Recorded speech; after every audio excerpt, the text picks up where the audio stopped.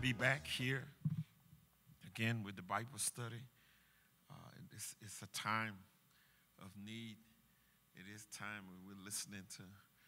It's time for the shift. It's time for the atmospheric change spiritually within our society today. It definitely is needed.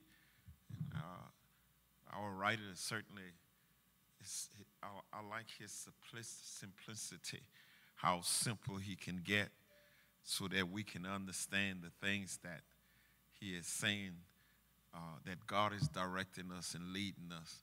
And I think today I want us to understand something that we're going to talk about, something special, two words. The first word is anointing. The second word is abiding. Our subject, again, is part 2 of that chapter, a customized GPS. And it's certainly sure, Sister Glory Gamma was here. She says of one of my sister-in-law, that she is a human GPS. So this is familiar of what we want to say to you today, that you need to have this GPS, this customized GPS inside of you. And this is what our writer is talking about today, the anointing. The anointing. That's the first thing he says. We're going to be discussing 1 John chapter 2, and we'll try to have our people to read those scriptures. When we send out our text for the Bible study, we send the scripture out. So those of you who are on the outside of our text, outside of our membership, you listen to and read 1 John chapter 2, verse 20 to 27. John is such a great, good preacher, the beloved disciples of Jesus Christ. They said he laid in the bosom of Jesus. He was closest to him, cousin, but yet more a student of the teachings of Jesus Christ.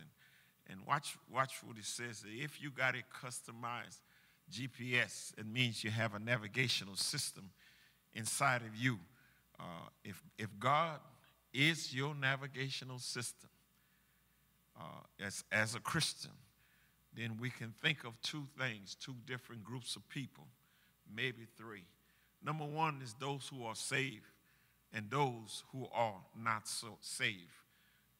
But the writer says something, Dr. Evans says something about there's a third group who is saved people who got God's GPS inside of them, but they are not using it. They are not taking advantage of what that inside GPS. What are you talking about? What are you talking about, preacher? Well, this is what he leads us in talking about the anointing. And some people make it sounds like the anointing sounds like only certain people can or qualified to have the anointing. But here we got to understand something, that the anointing is a supernatural guiding system that's placed within us to help steer and to guide us in God's direction for the plan that he has for us. In 1 John 2 and 20, there's one of the scriptures that you'll see where God is referring to that anointing. What does the anointing mean, preacher? It means to have the Holy Ghost. It says, what does it mean to have the Holy Ghost? It means that you are saved. Once you are saved, the Holy Ghost comes to live inside of you. The Father, the Son, and the Holy Ghost. In the Baptist faith, we said that they are one and the same, but all three of them has a different duty, a different job. The Holy Ghost guides us. That's who is our supernatural guidance system.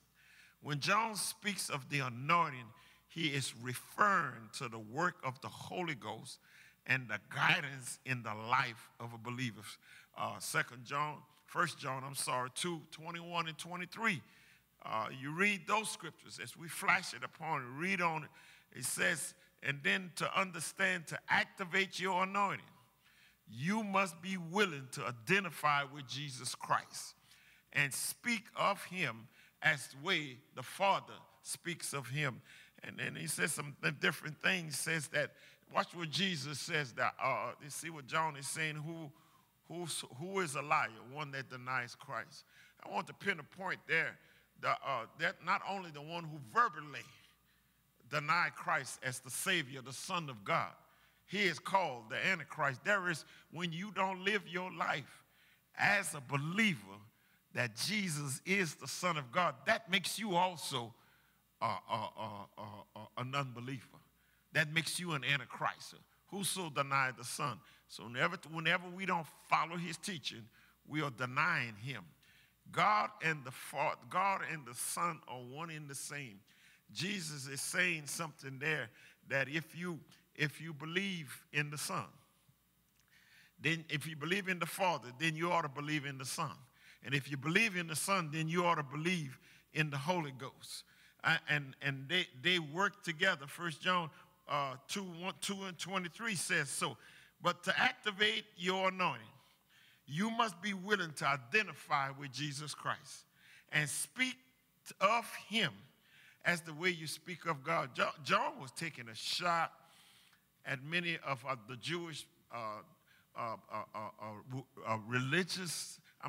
Jewish believers of God.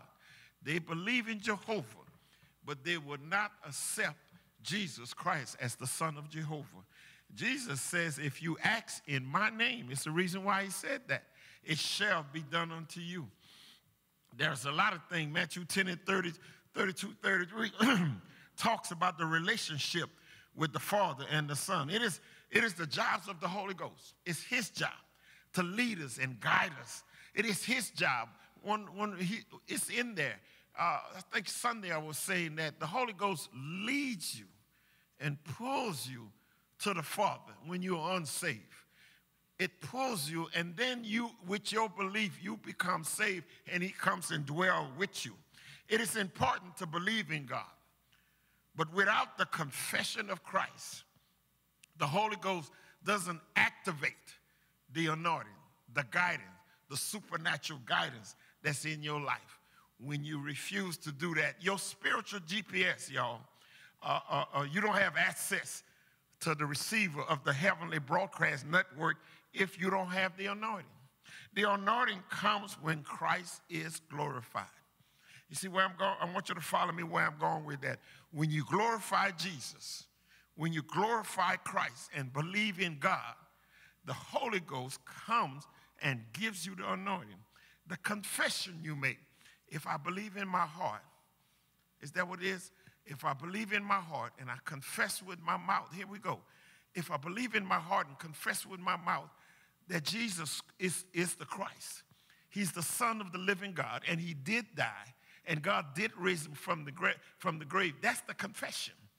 That's the confession. You are confessing and you are giving the recognition that Jesus is the Christ.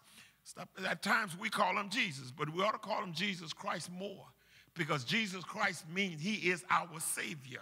Amen? If you're not listening to this system now, you can get yourself in trouble now. Remember that what God leads you may be different how he leads somebody else. Amen? He gave David two different answers for one problem. God works in mysterious ways, y'all. 1 John 2 and 20 tells us that the anointing of the Holy Ghost happens so that we will know. We are anointed, and you all know. That's what he says. In 1 Corinthians 2 and 12, it says that we receive the Spirit so that we may know the things freely given by God. The Bible is clear. The Holy Ghost's job is to anoint you and to activate you, that you might know what it is that God wants you to do in your life. What is God's plan and how to achieve God's plan for your life? The goal of the Holy Spirit is to make God's will, his guidance, and his reality experimentally in your life. His job is to make God's plan real to you in your life. In other words, you cannot serve God without the anointing. And you cannot have the anointing without being a believer. And you cannot be a believer, here I'm circling around, unless the Holy Ghost pulls you to God. Amen? And once you are a believer, the Holy Ghost comes and lives in you and leads you and guides you in your life. And what he shows to you, he shows you things. I'm coming to that abide and stay right there. He shows you. Now, when we go ahead and read 2 Kings chapter 6, we find Elisha and his servant. Where we find his servant, they had a great army coming up against him, against Elisha. His servant was terrified, but Elisha saw something that his servant could not see. Watch what God asked him. Elisha asked God, open his eyes so he can see. And when God opened his eyes, he looked behind the army. There was a great army of the angels all around him. That inspires me. I was looking for some inspiration from God. He said, son, you don't see what I see. He said, just take your time and let the anointing work in your life, the guidance of the Holy Ghost, and God will open your eyes to see something that I am greater than whatever you see in it, whatever situation in your life, whatever condition coming your way, I'm greater than that. Amen? He said Elisha had the anointing so he could see that the things the servants could not see, because he had the anointing. God, and here go the prophet of God praying that the servant of the prophet receive the anointing so he can see what he see. That's why we ought to pray. We ought to pray for people at times, especially when we see some people in a dire situation. And God is showing you something, showing you, look, it's not as bad as it seems. But that person cannot see it, man. And God will show them. You ought to ask God to show them that it is not as bad as it looks. Amen? And how are we going to do that? How are we going to do that? How are we going to do that? The anointing helps you see with spiritual sights so that you will know how to react in the circumstances of God. As a Christian, when you confess Christ, we all have a personal GPS that's ready to show us exactly what God wants us to do.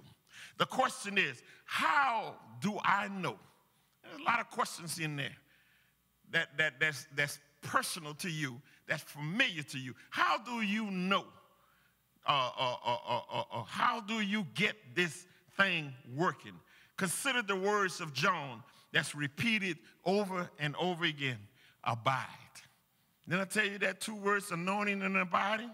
He already told us that you can activate your anointing through your identification as Jesus Christ. 1 John 2:24, and you find that God says, look, let what you heard from the beginning abide in you. What he says is, let that therefore abide in you, which you have heard from the beginning. If that which ye have heard from the beginning shall remain in you, you shall also continue in the Son of God and in the Father. What you heard before. Come on. Brother King, if I did put it to you, you can jump to 27, 28. As for you, the anointing which you receive from him abides in you, and you don't need for anybody to teach you. Watch this now, y'all. But as the same anointing teacheth you all things, and is true, and is no lie, even as it hath taught you, ye shall abide in him. I don't think I have any more. And now, little children, here you go again. How many times you heard the word abide? You heard it 3 or 4 times already. Abide in him, that when he shall appear, we may have, what y'all? Confidence, and then again, not be ashamed before he comes back again. Watch. Here we go. The Greek word, Pastor, you got to help me here. Well, I needed help. The Greek word for abiding is meno. Meno means to stay. And that's, our teacher tells us that to stay in our language is to hang out. John is telling us to hang out with the Son and with the Father, and when you do that, you're hanging out with the Holy Ghost. The anointing which you receive from him abides in you, and you have no need for anyone to teach you. It sounds contradiction, because we ought to be taught by people. We got to come to a teaching. But that's just not what John is saying here. What John means here is once you have the anointing, you no longer need the wisdom of men who reject God, not the ones who are of God, not men and women of God, but those who reject God. You don't need their wisdom. Amen? We must abide. We must abide. We must stay neutrally linked to God, so you don't have to introduce or be introduced to fallible, which means limited, mistake-prone human wisdom that will cloud your connection. The problem in our society today, people they broke away from the church. They broke away from the man and the woman of God. And now they're relying on wisdom that's not of God, because these people are not of God. Amen? Watch one of the biggest statements is saying God loves everybody. God loves everybody. He'll take you, God will take you just as you are. Watch these statements, two statements. He loves everybody. He'll take you as you are. Listen what he says. If you're going to come to me, come on, y'all, then you shall abide in me. Not only that, you will keep my commandments. You will live the way you should live in God's will. Amen? And God loves everybody.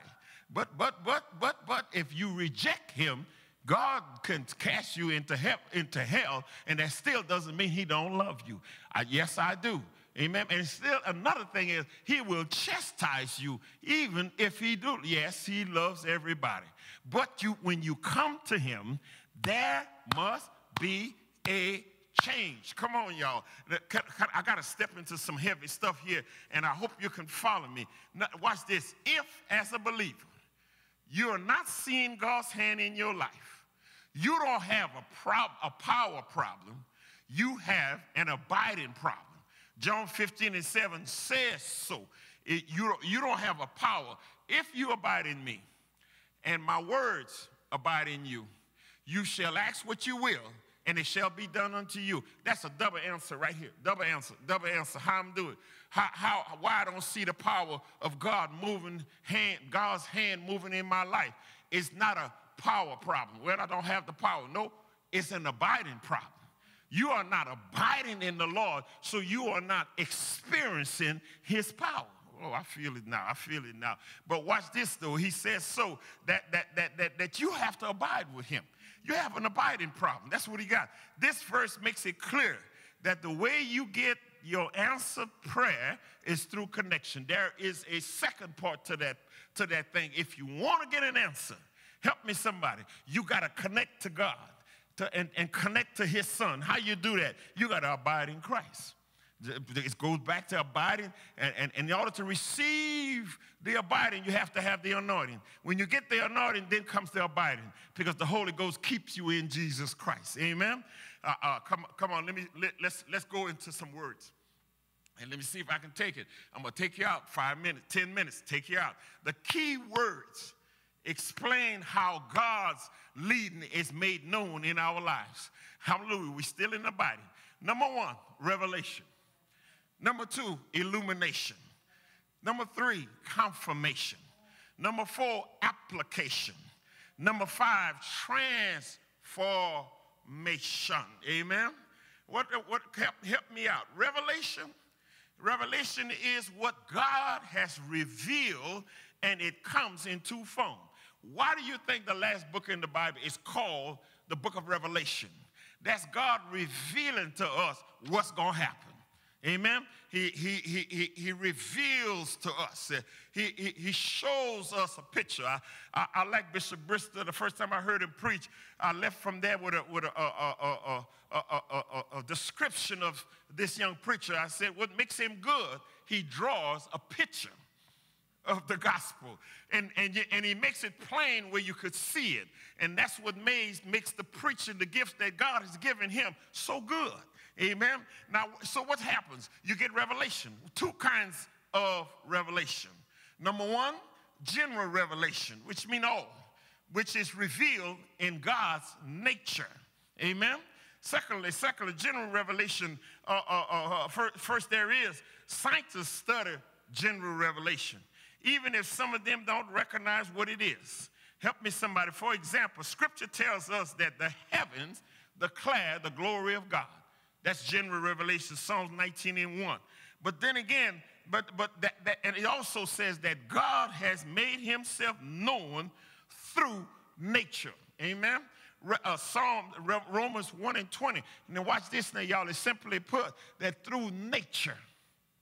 Sometimes when you see all of what the power of nature, and you say to yourself, it is uncontrollable. It's nothing that we could do to stop that. When they talk about the storm coming and the destruction of the storm, and we say to ourselves, it's nothing we can do. Amen? But there is one that can do that and control nature. When you look at the power of a storm, you think about the power of God. That's general revelation. Then there is specific or special revelation. It is not confined to creation. Amen? We find special revelation through the Word of God. Amen? The inspired Word of God. Truth has been disclosed. This now. Every question you ask has two answers. God's answer and everybody else's answer. Amen? When you have a question, I'm sorry, I don't jump pages. I'm sorry. The anointing, when you receive it, I got a little mixed up here. When you have a question, you always assume revelation from God is 100% correct when you get it from God. Amen? Let's go from revelation. We got to do this. This brings us to the next thing, illumination. Illumination means to make something visible. Illumination is designed for you to understand and see the manifestation of what was said. Manifestation means to show. Amen? So you got revelation, and now you got illumination. The Bible tells us what it says. The Holy Spirit takes what it said and creates a picture in your mind, a thought in your mind, a desire in your mind. That's illumination. You read and study the revelation, and then the Holy Ghost takes the revelation and illuminates it, makes a picture out of it, and gives it meaning and relevancy. Amen? Paul talks about this thing. But if you start with revelation and you have your guidance system turned on, that means listening to the Holy Ghost, you will begin to experience illumination or transformation of the mind. Amen? It's time after revelation and illumination, we got to turn to the third thing, which is confirmation. Amen? The Bible says, Scripture teaches us that 2 or 3 witnesses is a matter of confirmation. Amen? Confirmation happens when God does something outside of you that connects with what he is saying inside of you.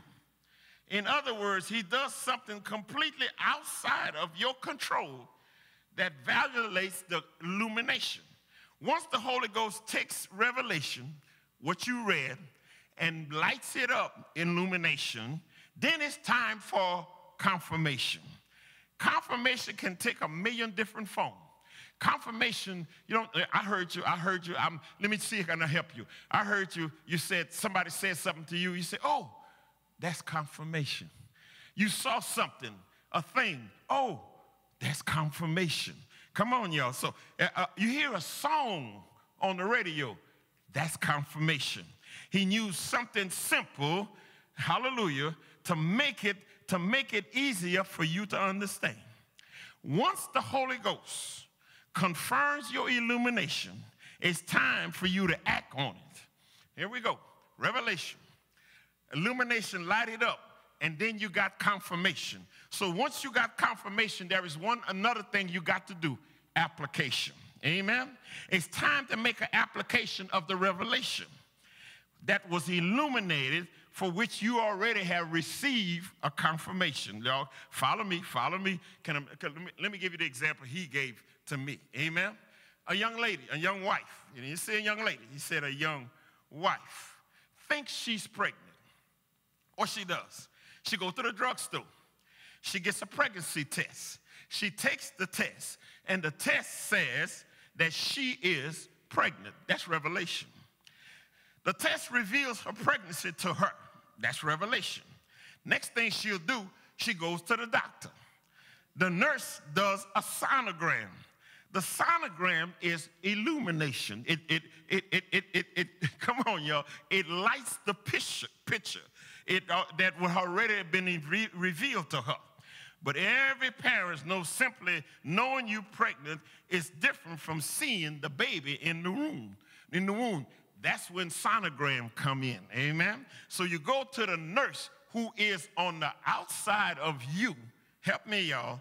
The nurse confirms the pregnancy, help me, y'all, that reveals the sonogram and illuminated. The nurse confirms the sign that someone completely separated from you. Finally, the woman has the opportunity to make the application and prepare to bring the child into the world. Amen? As soon as she saw the sonogram. And then now it's time for her to apply the fact that she is pregnant. Amen?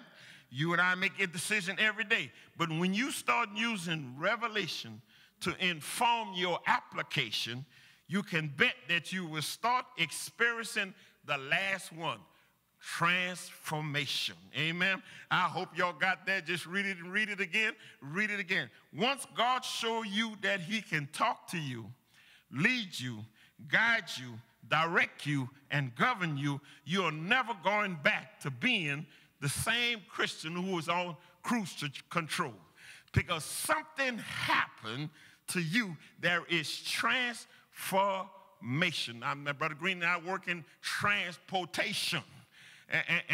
But while we was in transportation, there was a transformation happened with us, and we changed from being sinners to being a Christian. Amen.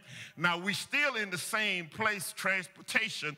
Transport means to move from one place to another. Transformation means to stay in the same place, but something happened. I'm not the same person no more. Oh, Lord, help me, Holy Ghost. There was a transforming. Help me, y'all. Let me make you understand. I'm going to close it out. Make you understand what happened when Jesus went on the Mount of Transfiguration. I'm bringing another word for you. I'm sorry, y'all. Okay, Jesus was not transported because he was standing on the mountain. And then when the prophet and the priest came and talked to him, the Bible says he had a transfiguration.